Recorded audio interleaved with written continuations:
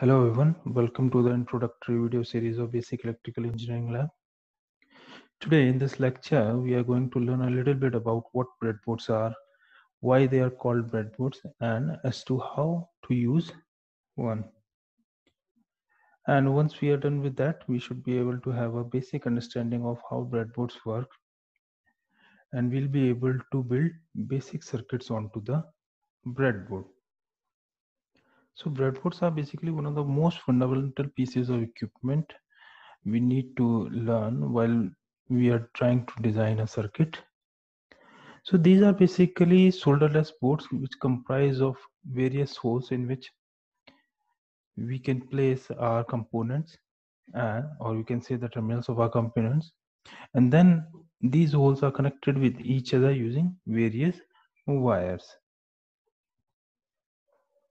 So now the question arises that why do we prefer breadboards? Because for circuit making we have other options also, like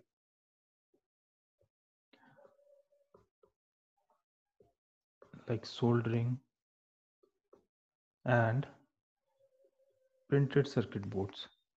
Okay, so what are the advantages of breadboard that we always prefer breadboard for our initial designs?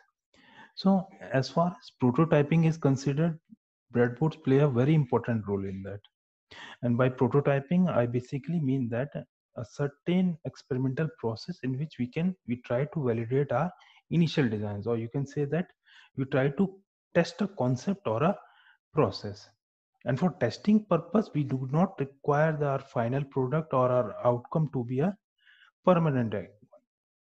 For example, if we use other options such as your PCB for circuit making, which is your printed circuit board, which usually has the layout of the circuit printed on the board.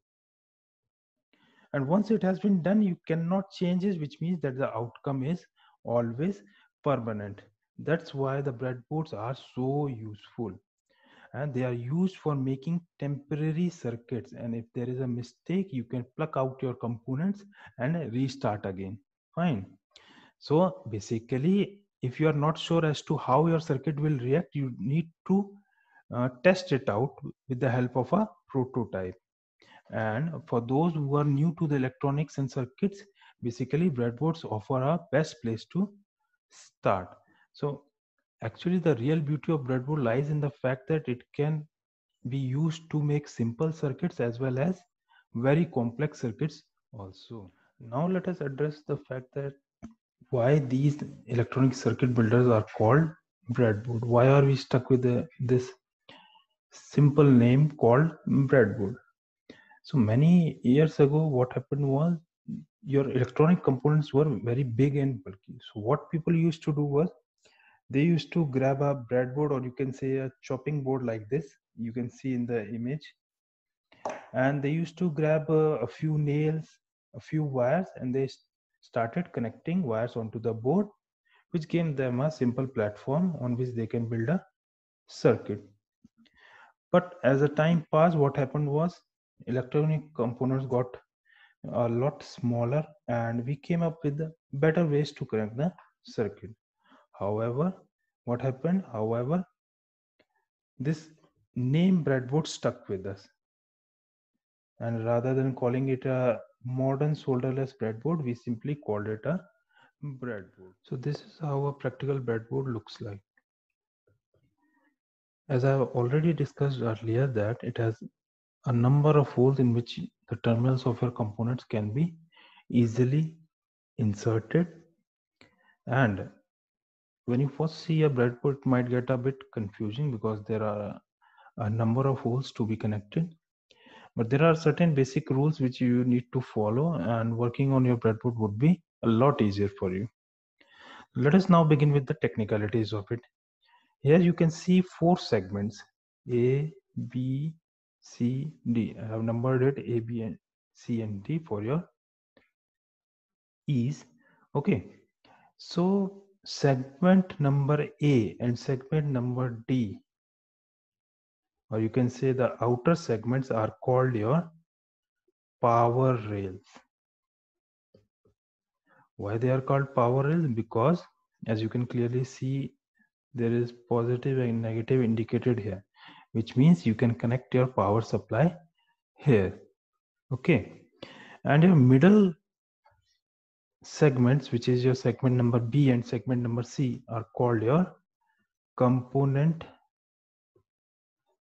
rails. As it is clear from the name itself that your components like your resistance having terminals or your diode would be connected in this segment, in this whole segment. So first thing is clear to you that it has different segments. One is your power rail segment and another is your component rail segment.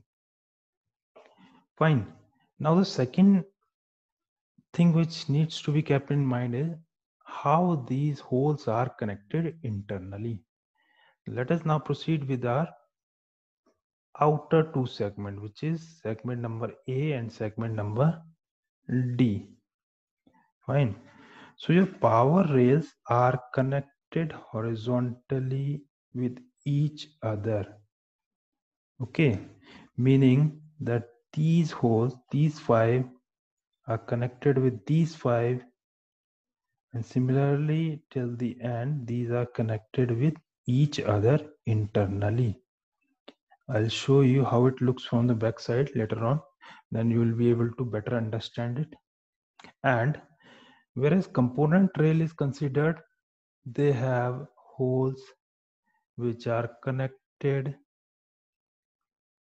vertically internally. Okay, so meaning that this whole column is connected internally, meaning that they are short internally. Similarly, these 5 holes are connected internally. So you can remember that these are connected horizontally and these are connected vertically. Okay, there is no connection between these 5 and these 5. These two are separate because they are separated with this line.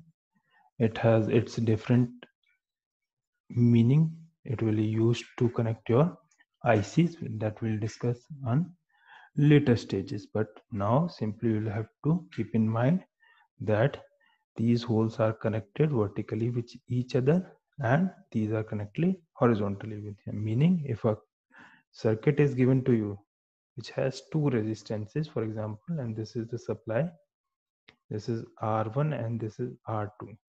So if you have connected R1 here, for example, one terminal of R1 you have taken here and one terminal you have placed it here.